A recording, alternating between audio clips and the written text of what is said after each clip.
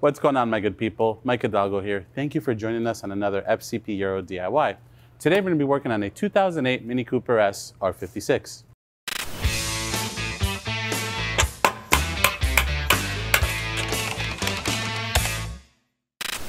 Today on the Cooper behind me, we're going to be covering how to replace your front brakes. This kit in front of us is one of the many available on fcpo.com. We have a set of Zimmermann rotors paired with some Akebono pads. Akebono's kind enough to include the new clips for the pads as well, where they sit in the caliper. To that kit, we have added the brake pad wear sensor, as well as some rotor set screws. That way you have everything you need to do this DIY. This will be pretty similar to your non-S models as well. So for those of you looking for just a general R56 front brake video, this is also going to be for you. A couple of things to note: if you're deciding to do brakes or you're wondering if you need to do them, first and foremost, the sensor is a great tool to notify you when your brakes are due. Once the contact inside breaks, you'll have a light on the dash notifying you that the brakes are worn, so you want to consider replacing them. Another thing you can do is measure the thickness of the pads. We do sell special gauges that can measure them. Anything less than 2 millimeters, you want to replace them. But the easiest thing to really do is simply do a visual inspection. Look at the surface of the discs, look at the condition of the pads if you can, through the wheel spokes. If you have a lip on the inboard or outboard side of the disc, then more than likely they're pretty worn. And under heavy braking, if you feel some pulsation, then more than likely they're warped. But that's not to say that it can't be worn out control arm bushings or end links or anything related to the suspension. So just a few things to keep in mind. Before we get started on this DIY though, let's take a look at some of the tools we're going to need for this job. All right, my good people, for this job, you're going to need a 17mm socket for the lug bolts. We also have a 16, a T50, which is going to be your specialty socket of the day, and a 13mm socket. You can also substitute that for a wrench. Along with that, a thin 17mm wrench is going to be the trick to counter hold the guide pins, if not a thin set of needle nose pliers. A 1/2 inch or 3/8 drive ratchet will work depending on what size sockets you're using. We have both, as well as torque wrenches for both sizes. In addition to that, we have our CTA piston compressor tool. This is great for the single piston style calipers. This is CTA 1465. Highly recommend it. Caliper hanger hook to hang the caliper off to the side while we're working. If you don't have that, bungee cord, zip ties, or even a coat hanger in case of emergency will do. Flathead screwdriver, hammer in case our rotors are stuck to our hub assembly. We have some brake clean, which is available on the site, along with the liquid moly ceramic paste, which we use for every single brake video. Power tools make the job a little bit quicker. We have an electric impact, 3/8 drive ratchet, and a drill with a wire wheel attachment just to clean up any corrosion and rust. With that, my good people, let's go ahead and get started on this DIY. All right, my people, before we get started on this DIY, any car you're going to be doing brakes on, it's always important to note the level of the brake fluid. This can be important because if you have an older car, let's say the brakes were low and worn down, maybe the brake fluid light came on just due to the pistons being so open. Then someone may have topped it off. Now you go to compress the pistons to do your brake job, you're overflowing the reservoir. So just keep an eye on it. If it's too full and your brakes are pretty low, go ahead and pull some out, maybe using a syringe or a turkey baster that will not make it back into your kitchen. And then just go ahead and top it off once you've settled the car back on the ground. Press the brake pedal a few times so you can get a proper level reading. So just keep that in mind. You can always open up the cap. It's also not a bad idea to inspect the condition of the brake fluid and see if you may want to consider doing a flush while you have the car up in the air. But with that, now let's head over to the driver's side and get started on this DIY. All right, my good people, to get started, we have 4 17mm lug bolts to remove. If you're not using an impact to zap them off, make sure you break the lug bolts free with the car on the ground first using your breaker bar, then jack it up and remove the lugs the rest of the way.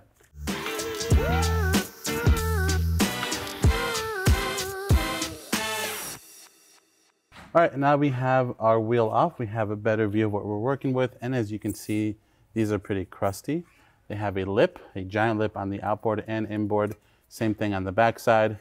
The pads, they're just under 2 millimeters, so they're definitely worn down.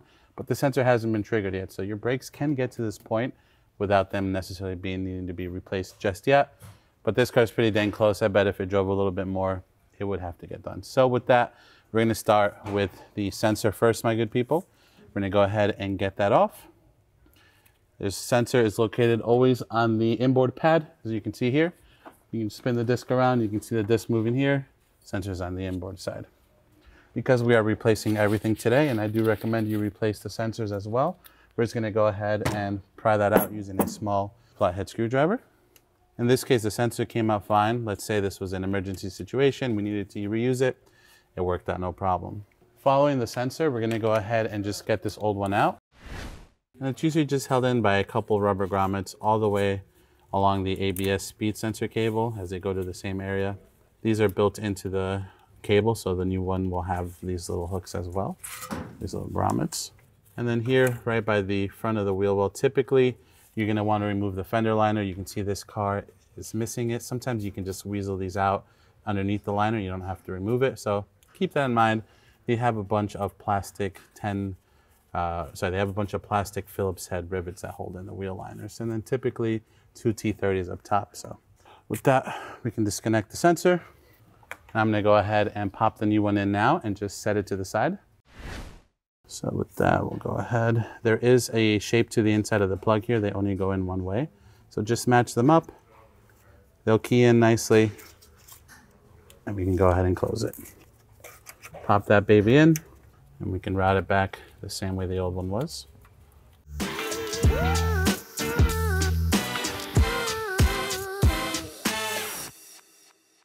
With that there, we're just gonna go ahead and let the end hang out for now. We're gonna continue on with the brake pad and brake disc replacement. Next thing we're gonna do is using the vanes of the brake disc, we're gonna take a small flathead screwdriver. If your calipers are nicely powder coated or painted or in just generally good shape, maybe wrap it in some painter's tape or a small towel. We're gonna use the disc and the flathead screwdriver as a counterhold. And what we're gonna do now is make sure that the disc itself is gonna be able to come off, meaning that we wanna make sure that that set screw is gonna come out. So we're gonna go ahead and grab our T50 and our 3/8 drive ratchet and try to break that free now. We have our T50 in here. We're gonna go ahead and set that to off. And beautiful, that's gonna come out no problem. We're gonna leave it on there for now. So now with the set screw loose, what we have next to work on is our actual caliper removal. So as you can see here, we have two 13mm bolts. We're gonna use a thin 17mm wrench to counterhold. A thin one is gonna make life easier. Sometimes you don't need anything, you can use your fingers. It really depends on the condition of your car. Before we go ahead and kind of get all this off, these are pretty gunky from a prior leak that this car had. So I'm gonna hit it with a little bit of brake clean just so that we don't contaminate our new parts too much during install.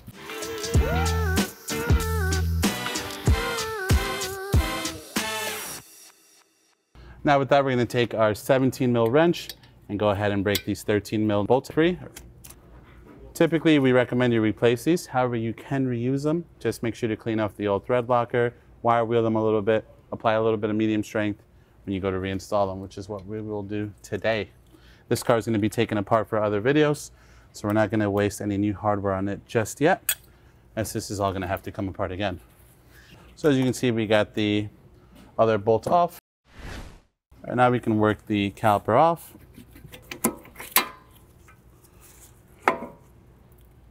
We're going to use our old outboard pad and we're going to place that back in the caliper. And we're going to use that to compress our piston using our piston compressing tool. Sorry if you see me stopping a bunch. This whole thing is covered in axle grease, which is making it very difficult to work on.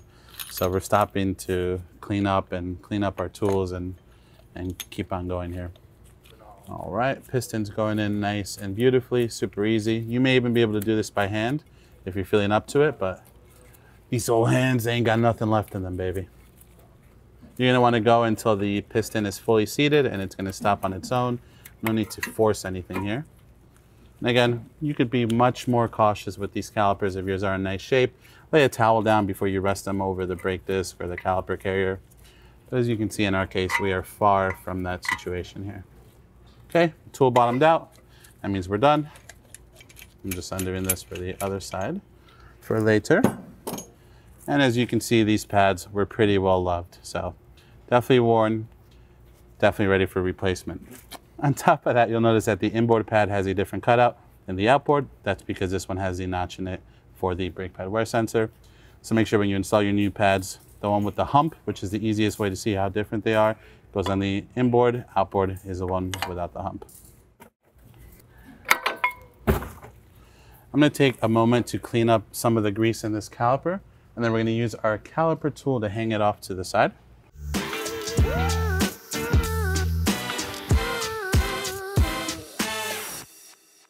With our caliper all a little bit more cleaned up, we're going to take our caliper hanging hook and we're going to go ahead and hang it off the coil. That'll keep any weird tension or stress off the soft line.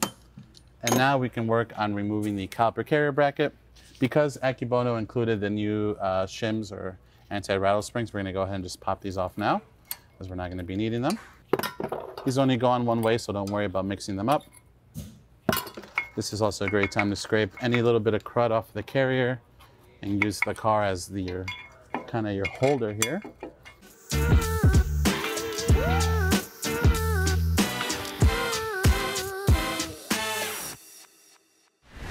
Now with our caliper carrier bracket cleaned up and ready to go, this is also a great time to inspect your guide pins.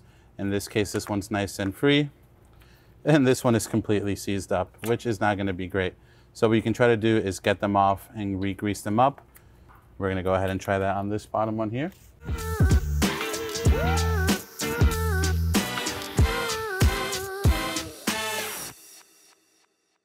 All right, we're going to leave these guide pins out for now. Once we tilt this caliper carrier bracket over, we can really clean it out and get some fresh grease in there.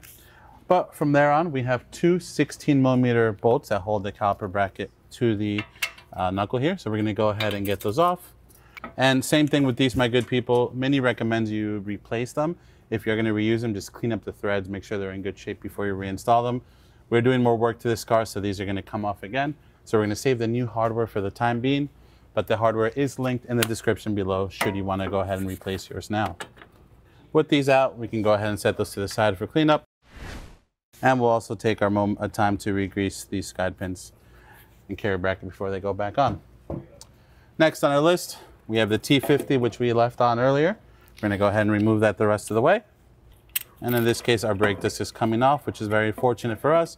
But if yours was a little bit stuck on, thread a lug bolt back in, and then use your favorite percussive instrument to knock it free before you go ahead and take it off the rest of the way.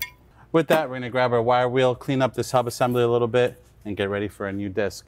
With that, we're going to replace these gloves. We don't want to get our fingerprints all over our new zinc-coated discs, because you don't want to hit those with brake clean, unlike a traditional raw brake disc. So it's just something to keep in mind.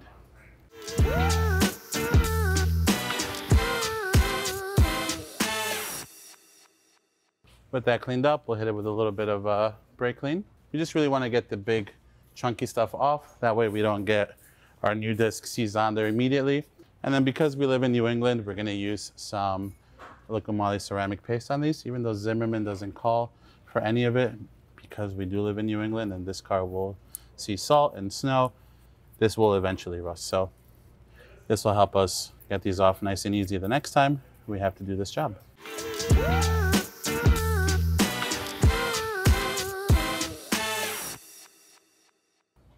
We're going to grab our T50 and snug it up.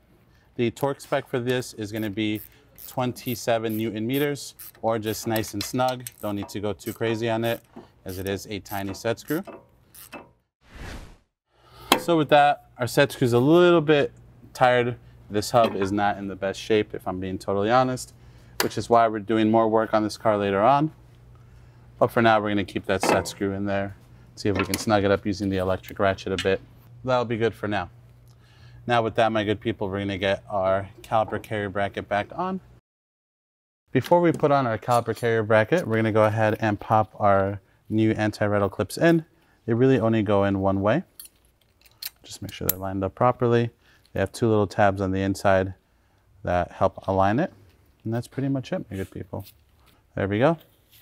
Now we can go ahead and feed this over. We have our bolts that we've cleaned up already.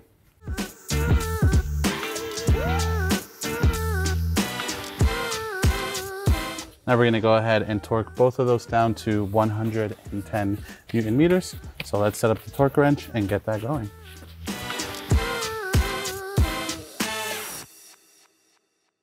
With that, now we're going to go ahead and get our pads in. I like to use a little bit of the ceramic paste on the ears when they go into the little anti-rattle clip brackets. You don't need a whole bunch. You don't want to just smear onto the pad while you're driving. You just need a little bit to keep them from seizing in there. Just like so. And we're going to feed them on. Get the ears popped in. Now we can go ahead and do the outboard pad. Same thing, pop it into the ears. There we go. All I like to use a little bit of paste here on the outboard side of the caliper where they back up against the back of the pad.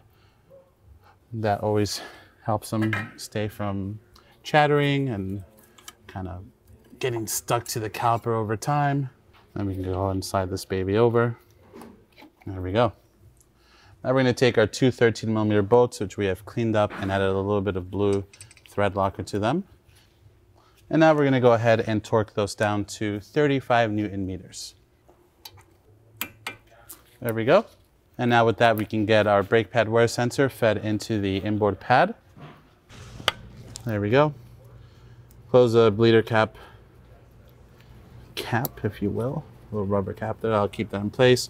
Make sure that your cable didn't come undone while you were moving it around or working on the rest of the brakes. If you fed it in earlier like we did, yeah, fix this bottom one a little bit.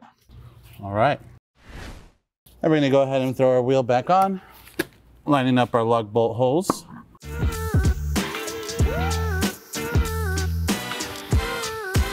Now we're just gonna use the impact to snug them up evenly so that the face of the wheel is even to the face of the disc, and then we'll lower it down and torque it up properly. Let's set her down on the ground and do it up, my good people. All right, with the car on the ground, we're gonna torque these down.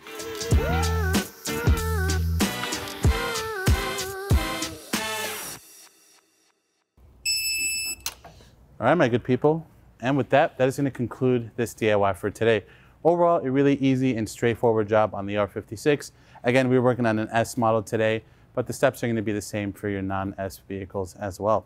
If you like this video, please be sure to give it a thumbs up. If you have any questions or comments on what we did today, leave those in the comment section below. And if you like this DIY and you want to see more like them, please consider subscribing. We make new ones all the time. As always, thank you so much for watching. We'll catch you in the next one.